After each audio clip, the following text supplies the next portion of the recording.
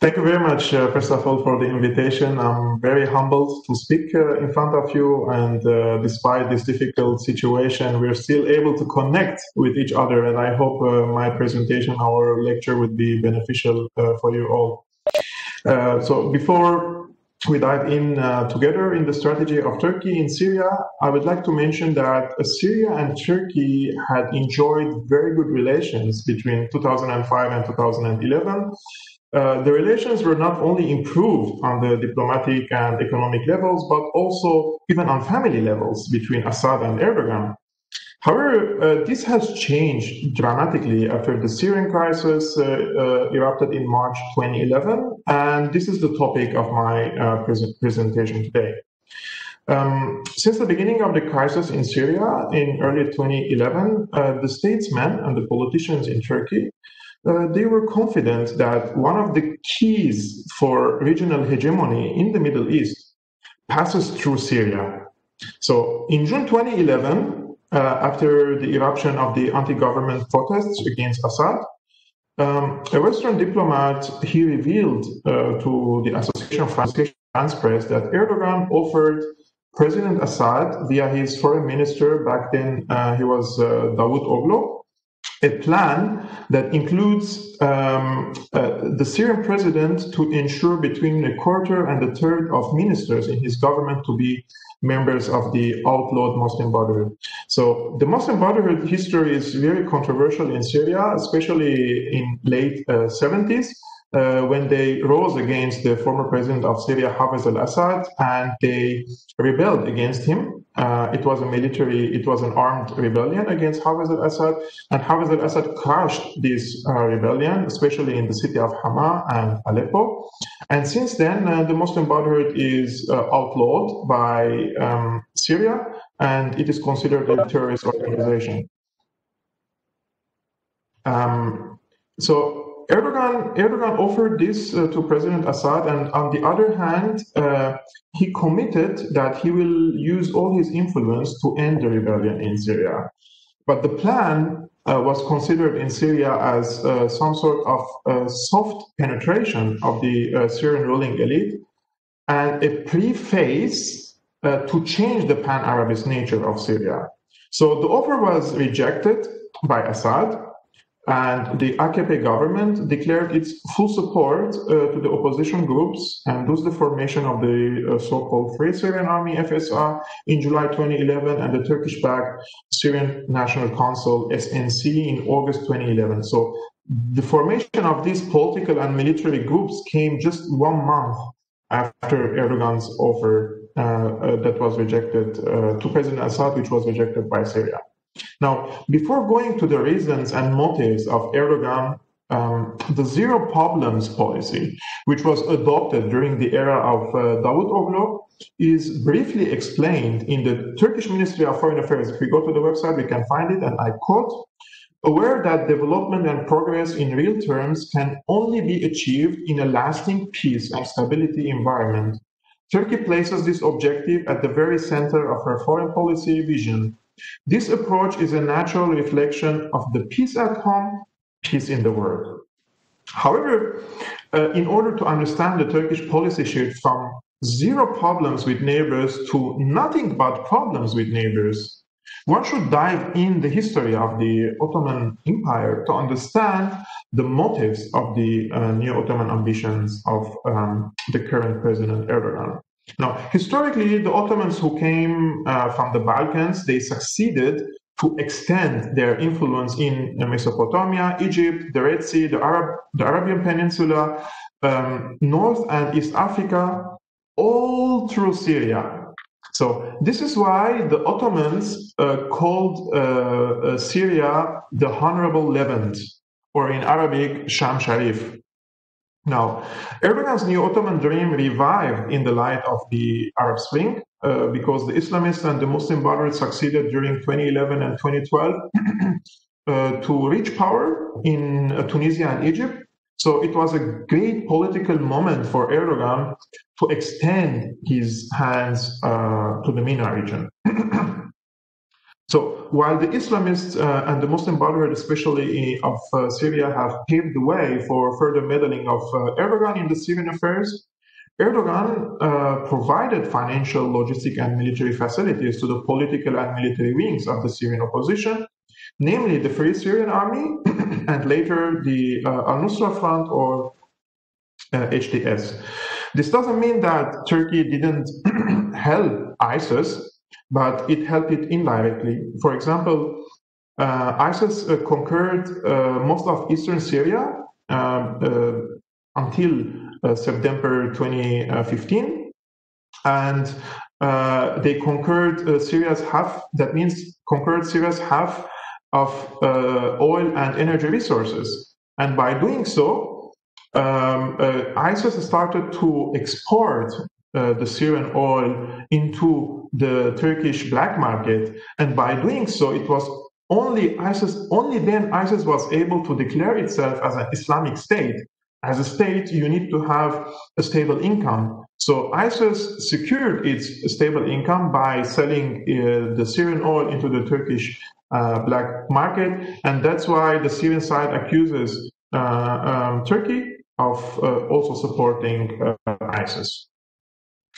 Beside ISIS, the Turkish intelligence has turned a blind eye to the flow of thousands of foreign mercenaries and terrorists through the Turkish airports entering Syria. So in my opinion, it was a reckless policy that turned Syria's southern neighbor into the world's largest safe haven for Al-Qaeda terrorists. This is not my words, but the words of Brett McGurk, the United States envoy to the anti-ISIS coalition in Syria. Now, Turkey's geography has always been surrounded by deadly risks, and intervening in Syria's domestic affairs, in my opinion, was not the smartest thing that Syria could have done for its own security reasons. Now, I have read the book Turkish Foreign Policy by Muriel Mirak-Weissbach and Dr. Jamal Wakim, and both are experts on the Turkish affairs, and the authors documented the rise of the AKP government and the Neo-Ottoman project. And I would like to mention a few important things from this book. So, since the beginning of the AKP rule, the former foreign minister and then prime minister of Turkey, Ahmet Davutoglu, he believed that Turkey is heading towards a leadership role because it is, I quote, it is a modern state, a modern Islamic state with a great Ottoman heritage and geostrategic, geopolitical, and geoeconomic position. Although Davutoglu refused the allegations that he is seeking the reformation of an Ottoman empire, but he suggested a British-style Commonwealth instead. That means if Britain is the successor of the British Empire, then Turkey is the successor of the Ottoman Empire. Therefore, Davutoglu's unofficial Islamic Commonwealth was a plan to embrace the persecuted and insulted Arab and Muslim populations under Turkey's banner. And when Davutoglu was asked how Turkey is able to do these changes, he once again referred to Turkey's great Ottoman history in addition to modernization. This is very important to understand, especially the part that Davutoglu mentioned, the persecuted and insulted Arab people. We have to understand the history of the Middle East and the Muslim population, especially that in the last decades they suffered many defeats, military defeats, starting from the '67 war.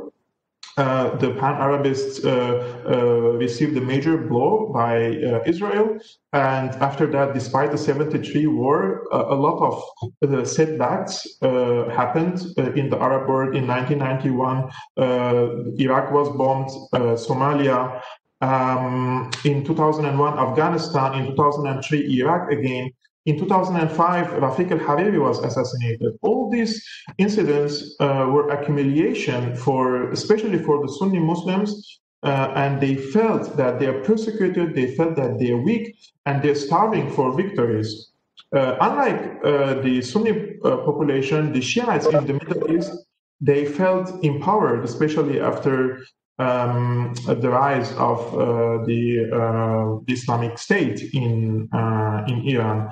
And in 2006, for example, there was the war between Hezbollah and Israel, and the Shiites after this war felt much more empowered, and their rights are secured, and their position, politically speaking, is much better, unlike the Sunnis, who felt persecuted and weak. And this has led to the rise of some Sunni Islamic figures who wanted to fill this vacuum and make the Muslims feel that they are no more persecuted, such as the example of Sheikh Al-Asir in Saida in Lebanon, who was again defeated with the participation of Hezbollah. Therefore, this feeling of persecution increased again. And Erdogan, in this current situation, he tried to give a hand to the Muslim population and tell them that he's here to save them from this persecution and weakness, and he presents himself as the Sultan or the Caliph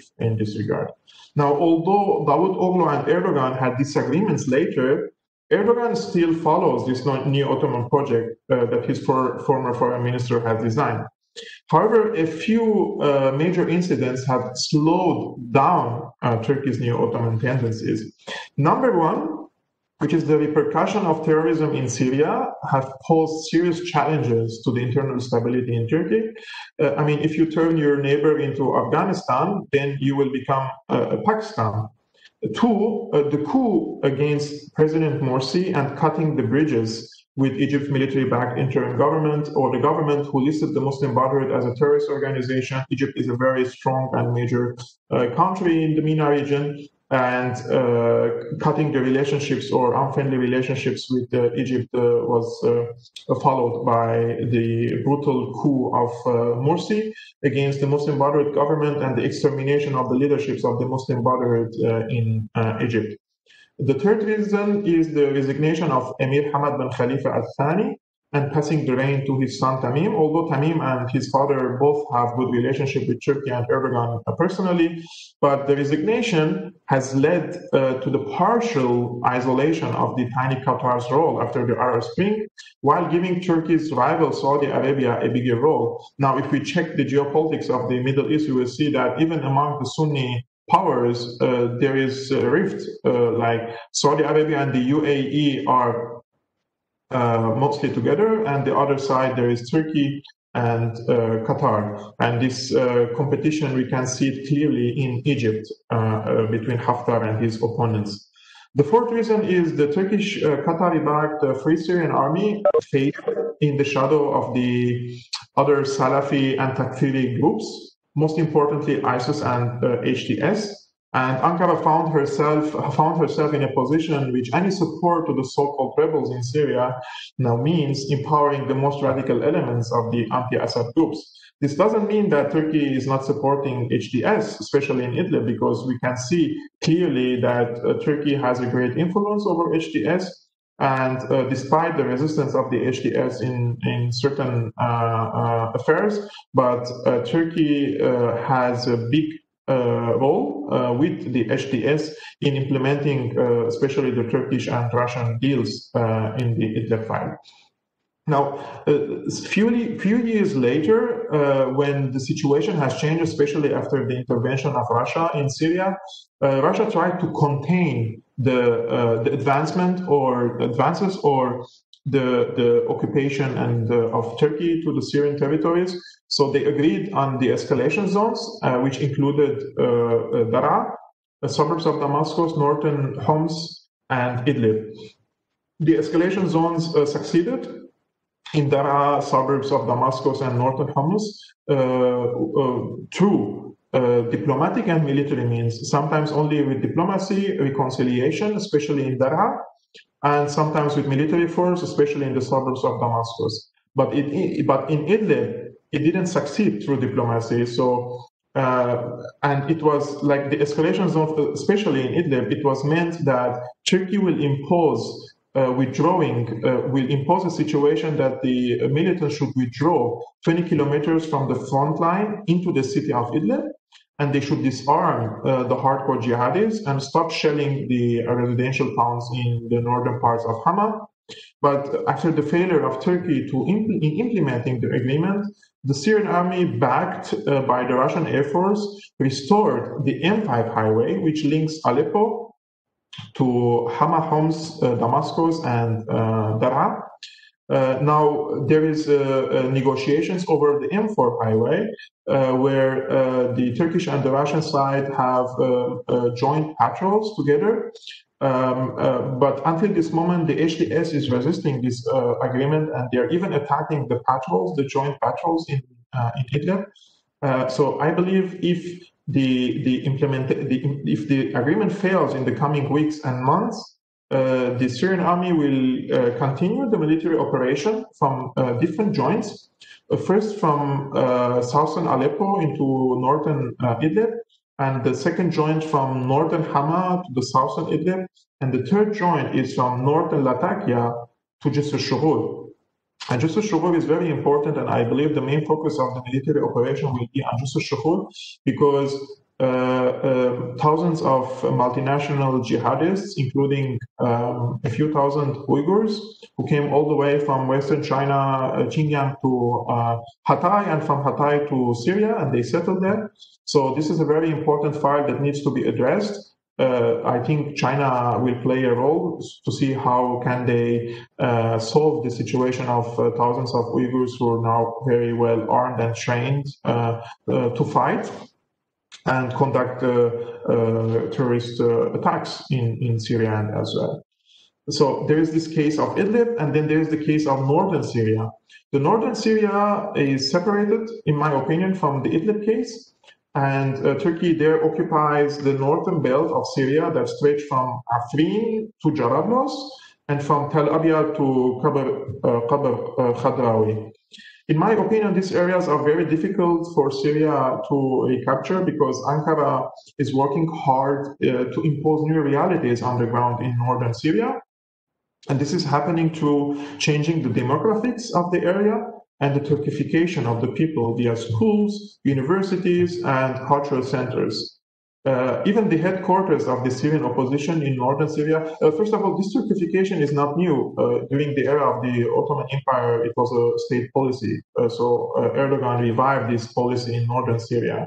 And if we go to northern Syria, for example, to Jarablus or Manbij, we can see that the headquarters of the Syrian opposition, they raise all Turkish flag, and the Erdogan pictures are over their buildings, and they even dealing with Turkish lira and not with Syrian pound or dollar or any other currency. Now, last time I talked about this topic, especially on my channel, Syriana Analysis, it stirred controversy. But I believe Erdogan's Turkey has geopolitical ambitions, and one of these ambitions passes through Syria. So taking this into consideration, Erdogan wants to grab more lands from Syria to the so-called safe zone, this belt that Turkey created, and they conducted an incursion, and they occupied some parts of northern Syria, so they call it safe zones, but in my opinion, this is only a fancy term to the occupation. Now, some could ask, will Turkey withdraw from northern Syria? They could, maybe in the future, not now, but Turkey could eventually withdraw, but its occupation forces from Syria, but it will do so only when Ankara imposes a status quo stretched from Idlib to Kamishli, all the way from west to east, where more pro-Erdogan people are intended to replace the indigenous people of the area, especially the Kurds, Assyrians, and Armenians, and in order to create a client entity that pursues Turkey's interests instead of that of Syria. Now, I would like to stress the fact that Erdogan's Turkey is pursuing a colonial project and is occupying territories similar to Israel. But Turkish occupation is far more dangerous than the Israeli one for a few simple reasons. One, Turkey has a much bigger army and is already showing that it wants to project its growing military power in the region, especially in Syria, in Libya, in Iraq, and now in the Nagorno-Karabakh conflict. And the second reason is, which is very important, is the cultural, religious, and ideological aspect. Like, Israel cannot impose Judaism on the Muslims and the Christians of Palestine or the Golan Heights, whereas Turkey, considering the historical, cultural, and religious factors, is able to Turkify the Syrian refugees in his country and the displaced Syrians, for example, in Afrin, Jarablus, Manbij, etc. So the curriculum, for example, nowadays in northern Syria is Turkish. It's a Turkish curriculum. They teach them Turkish, they teach them the Kurdish culture. And if we wait 10 or 20 years in this similar situation, we could find an entire generation that speaks Turkish and feels Turkish, and their loyalty is to Erdogan and not to Syria. And this explains why Turkey is granting Turkish citizenship to the leaders of the Syrian opposition and the mercenaries who fight for Erdogan in Syria, Libya, and now in Azerbaijan. Azerbaijan is also another very important example of how Erdogan is trying to extend its hands not only in the MENA region now, but also in Southern Caucasus. This is very important. I just want to mention this example. In the first 2 weeks of the war between Azerbaijan and Armenia over Nagorno-Karabakh, Erdogan sent around 4,000 mercenaries from the Free Syrian Army, Sultan Murad, Al-Hamza group, etc., etc. And they're now fighting alongside the Azerbaijani army. And only a few days ago, there are reliable reports coming from northern Syria indicate that Erdogan wants to send 2,300 more mercenaries from the Free Syrian Army to the Azerbaijani conflict. And by doing so, in my opinion, he's creating a new hotspot for radical jihadists in the Southern Caucasus, and this will alarm both Iran and Russia. I mean, if Syria fell in the hands of the Islamists, the second step was to extend this project to Iran. But since it failed and Iran intervened in Syria to foil this project, now Erdogan is taking this jihadists on the borders with Iran. It's on the northern borders of Iran. So this situation could develop in the near future, and we could see further intervention. And by Russia, by Iran, now by Turkey and Azerbaijan and Armenia. So I hope that the file of Nagorno-Karabakh could not turn into another Syria file that could last for 10 years maybe. But all the realities underground indicate that this war is not going to end very soon, and Azerbaijan is determined to occupy the entire Nagorno-Karabakh with these Syrian mercenaries, which are sent by Turkey. And we could see a much bigger bloodshed in that region and an explosion of the Southern Caucasus, which is very rich of also by natural resources. So another geopolitical war or battle could be triggered by Erdogan in that region. I hope that I'm wrong in this regard, and we wish that this conflict will be solved peacefully in a diplomatic ways or between all sides to save lives, and that everyone lives in peace in that region. This was my presentation regarding the Turkish strategy in Syria, Middle East, and now in the Southern Caucasus. And if there are any questions, I'm ready to answer. For the questions, I would be much more than happy to do that. Thank you so much, Kevork. I guess the audiences can unmute themselves and ask a question of your choice. May I first use my headphones because I'm not hearing well? Okay, perfect. So, Ivana, Gina, Rasan, anyone wants to ask a question? Yes. Yeah, do you hear me well? Yeah, we can hear you. Okay, perfect. Yes, I'm ready to take the questions. Okay, so till the time others come with questions, we have two questions. One is my own, I'll ask first. So Turkey's strength, as you mentioned, Dawood Ablo and all of them, so much of it is historical, as in the sense of looking at it from the prism of, how do I say, Ottoman Empire and all that. But how much of it is also based on Turkey's strength, military and political? Actually, both are very important. Erdogan, for public consumption, is using the historical example in order to mobilize the people and gain millions of Arabs and Muslims on his side, reminding them of the victories of the past and how successful was the Ottoman Empire. However, militarily speaking, as you mentioned, for example, a few, like in the last 10 years, Erdogan invested on the naval force of Turkey, which is very, very important. We remember during the Cold War between the Soviet Union and the United States, there is the theory of the land power and the sea power.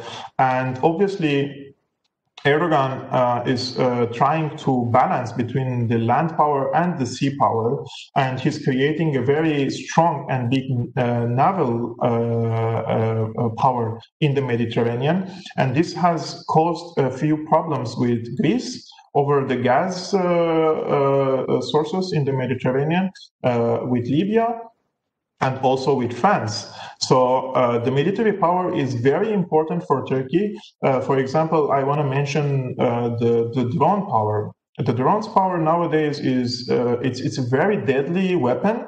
We have seen this in Idlib and how the Syrian army was incapable of stopping these drone attacks. It was only when they moved some of the Panzer S-1 systems from Damascus, which were designed to protect the skies of Damascus from the Israeli attacks, to the north. They were able to gun down a few drones, but the realities on the ground say the Turkish drones are much more sophisticated and deadly than the Israeli ones. If we see the current conflict in Nagorno-Karabakh, the Azerbaijani side is using both the Israeli and the Turkish drones, but the ones that are mostly immune from gunning down, or they're causing the biggest trouble for the Armenian forces there, is the Turkish drone. The Israeli one is deadly and strong, and the technology is very high. However, even the old S-200 systems were able to gun down the Israeli ones, but the Turkish ones were very complicated. So I agree with you, and I agree with the concept that, of course, ideology, history, past, culture are all important pillars if you want to build an empire, but the military is the one that enforces these new realities on the ground. And Turkey proved over and over again that it is ready to use direct military power and indirect military power. And if we see the birth rate in Turkey is much higher than, for example, in Iran. And this is one of the reasons why I think, and some analysts think, that Turkey is going to be the biggest regional power in the region in the near future. Thank you so much, Kevork. So, and Egina, Ivana, you want to ask any questions? You want me to unmute you, maybe? Okay. So, hello. I have a question. You mentioned Islamist fighters. What's their role in the whole situation? Do they present a serious problem in Syria or in Azerbaijan? In Syria. Actually, the vast majority of the militants nowadays, we are talking about around 60,000 fighters in Idlib. The vast majority of them are hardcore jihadists. I want to mention, I already mentioned the example of the de-escalation zones and the reconciliation process between the Syrian government and the former rebels. But the hardcore jihadists, for example, in Daraa, in Damascus, in Aleppo, in Homs, in Deir ez-Zor, those who refused to reconcile with the Syrian government, they sent them all via buses, green buses, to Idlib. So tens of thousands of them are gathered there. And according to the United States anti-ISIS, the spokesperson of the anti-ISIS campaign in Syria, the United States believes, and the Pentagon believes, that Idlib is the largest safe haven for Al-Qaeda terrorists in the world after 9/11. So we have fighters from the HTS. HTS is Al-Qaeda. Their numbers are big, around 20,000 fighters. We have fighters from Tajikistan, we have fighters from Saudi Arabia and Egypt, and we have thousands of fighters from Xinjiang, the Uyghurs. And the fate and the destiny of these fighters is unknown, because no country wants to take them back to their original countries. And fighting against them is very deadly. They already built fortifications, very strong ones. Like, I just want to mention the example of northern Latakia.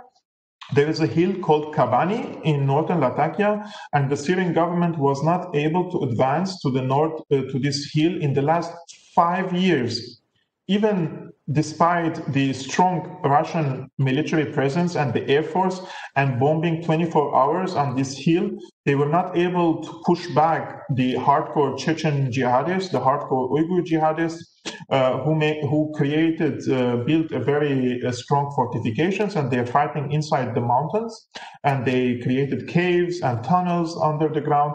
Therefore, it is very important to give a chance for diplomacy between Turkey and Russia in order for Turkey to try to disarm these jihadists. But in my humble opinion, it's either Turkey doesn't have the will to implement this agreement, or it's not able.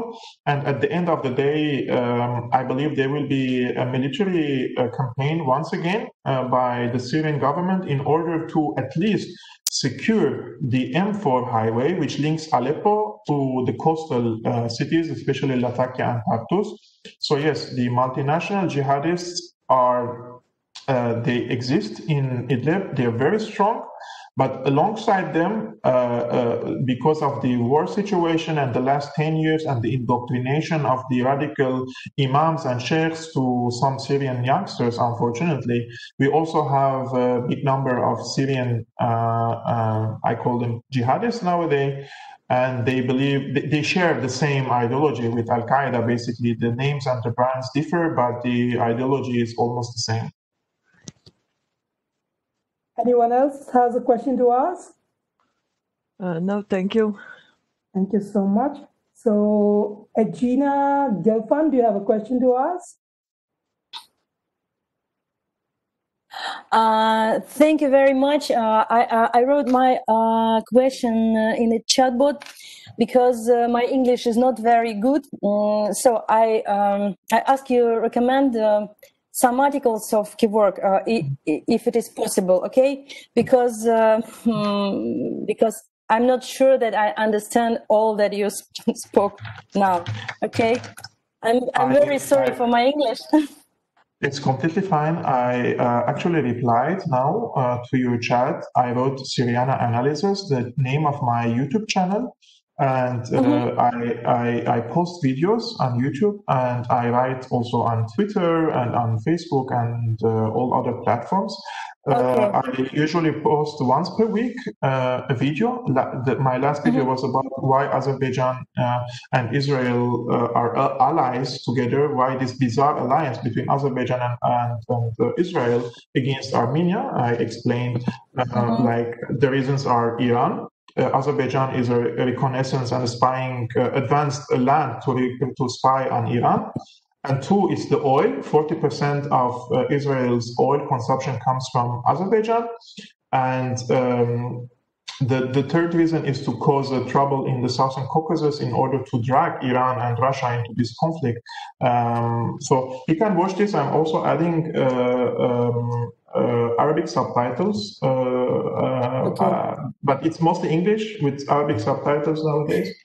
Okay, thank you very much. But your English is very understandable, but it's my problem. Okay, thank you very much. Okay, thank you very much. Thank you. Okay, so Mike has asked us a question. Turkey has already taken over the Alexandria governorate of Syria in the past several decades ago. Does Turkey intend to gain even more territory and keep on holding and grabbing more territory from Syria? Actually, it was France who granted Hatay region, or in Arabic we call the Skandaron area, to Turkey. It was a really bizarre situation after especially World War I. The Soviet Union gave Nagorno-Karabakh, where the conflict is happening, to Azerbaijan in order to tease Turkey.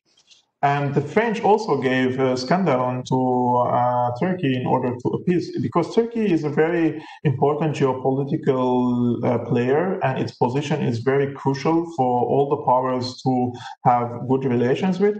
And the current president, especially Erdogan, he knows this fact. And that's why he's diversifying his relations between Russia and the United States. And he's trying to gain as much as he can from both powers. As underground, like Turkish military posts exist in Idlib, it exists in Afrin, it exists in Jarablos, and it exists in Tel Abyad. There are a few hundreds of Turkish soldiers underground, but most of the fighting and most of the occupation force underground are through mercenaries. And when I say mercenaries, of course, they hold the Syrian nationality. However, they fight for Erdogan, and they are getting paid per month. For example, fighting in Libya or in Azerbaijan, they are promised to be paid $1,600 per month. But the reality is they are getting paid around $600 in month. So 3 months contract, $1,800. It's a very big money for the Syrians. I mean, the average salaries nowadays is $20 to $30 to $40. So $600 is a very big money if they return back alive. That could make a huge amount of money. So yes, underground, Turkey is occupying Idlib, is occupying Jarablos, is occupying Afrin, is occupying Tel Abyad. It tried to advance towards Qamishli as well, east, much more east, but it was blocked by the Syrian side because it struck a deal with the Kurds. And Syria sent reinforcement to the Qamishli area in order to stop the advance of the Turkish side, but also Russia had a big role in this regard. But in the future, in my opinion, the only side capable of pushing Turkey out of Syria is Russia. Russia, till the moment, doesn't show intention to go like fully against Erdogan's occupation of Syria. Putin is trying to contain the situation until the balance of power changes, or through time maybe some realities underground change. But Turkey doesn't have like a future in Syria, similar to the American occupation in the eastern side of the Euphrates. However, as I mentioned, Turkey will only withdraw from Syria when it creates new realities on the ground by pushing the Kurdish population at least 20 kilometers from its southern borders, and to create a situation that it can send back the refugees, because they have around 2 million refugees in Turkey, to these parts, to resettle them there, and to create a communities after indoctrination and education and etc., that these people are loyal to him and not to Syria. We'll be taking our last 1 or 2 questions. So if anyone has any question to ask, you can please go ahead and ask it by unmuting yourself. I think Egina has asked one more question in the chat box. Do you know some Russian political scientists, Orientalists, Archaeologists who can independently cover the problem of Armenia and Azerbaijan, given the historical background? There are few actually who are addressing this issue, but basically there is a big polarization even among the Russians. Some of them are very biased towards Azerbaijan, some of them very biased towards Turkey. If you give me the chance to reply to this question so that I can give you credible people who are covering the war in Azerbaijan, between Azerbaijan and Armenia, I could send it through email to our partners, and they can deliver it to you. But there are few in my mind, but I just want to make sure that I'm not mentioning any wrong names or wrong sources. Perfect. So yeah, you can Kevork and Elgina. Yeah, go ahead, Elgina. Sorry, I'm half of Armenian and Serbian. So now I'm in an organization, in a Don Youth Armenian organization from the Caucasus. So I'm interested in this topic because I want that people know historical context, because now we have, as you said, polar opinions. Yes. Sorry. I'm sorry. And I'm not sure that that people know the truth. So there is an Armenian truth and Azerbaijan truth. That is not truth for us. Yes. So I want an independent opinion. If you understand me. Okay. Yes. Actually, I also have an Armenian origins, but it's very clear. Yes, if we read the documents, it's very clear without any bias that Azerbaijan was formed after World War I. And so it was declared in 1918. Yes. There was no Azerbaijan before that. Yes. So when the First World War ended, Stalin came and he occupied Nagorno-Karabakh. And in 23, he gave Nagorno-Karabakh to Azerbaijan as a gift to appease also Turkey and Azerbaijan. And when the World War II was over, Azerbaijan registered this territory on her name. So it's very easy to debunk this narrative that Nagorno-Karabakh belongs to Azerbaijan on paper, but what's the historical context of it? It is similar to like Iskenderun. Iskenderun area was given by France to the Turks, and the Turks registered this area on their name after World War II, similar to Azerbaijan registered this territory on their name after World War II. So, of course, on a paper, you could see if you're a lazy journalist who doesn't read and doesn't want to do research, similar to many journalists, of course, you can go to Wikipedia and you think that this is an Azerbaijani land and that Armenia is the aggressor there.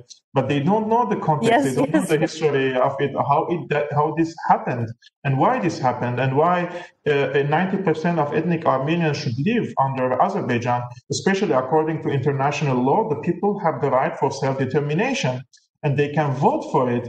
And all these factors are not taken into consideration by many journalists, and they just think that it's Armenia who's occupying the Azerbaijani land, which is very untrue, in my opinion. I also made a video about it on my YouTube channel. You can also watch it, historical context of the Nagorno-Karabakh. Okay, thank you. I will watch it. Okay, thank you very much. Thank you so much, everyone, for joining us today. Sadly, we have only that much time to discuss, else we could have. So maybe you can take this over, and Gina and Kevork, I'll be sharing your email IDs with each other so that Kevork can send you the email with the link of the scholars. And Kevork, maybe you can take a minute and tell us how others can reach out to your work, your social media outlets and everything. Take a minute. Actually, my YouTube channel, which I created in early 2017, is called Syriana Analysis. It's not Syrian Analysis, but Syriana Analysis. I exist on YouTube, on Twitter, and Facebook. And soon I will expand to Instagram and to other platforms as well. And I mostly create video content that I explain things from a geopolitical perspective, similar to what I already did with you. But on my YouTube channel, I speak in English and I add Arabic subtitles also for the Arabic audience. And thankfully, I reached to around 7.5 million views in the last 3 years, and mostly are from Western countries, the targeted audience that I wanted to talk to. And hopefully, thanks to you and thanks to your also support, I could grow the reach of my people, and I can reach also more in Eastern countries. Thank you so much, Kevork, and thank you so much, everyone. This is all for today, and hopefully we'll listen to Kevork Almassian once again on our channel. So this is Young Diplomats, and I'm Jyoti. Thank you so much. Thank you so much, everyone. You can disconnect us now. Thank you, Kevork.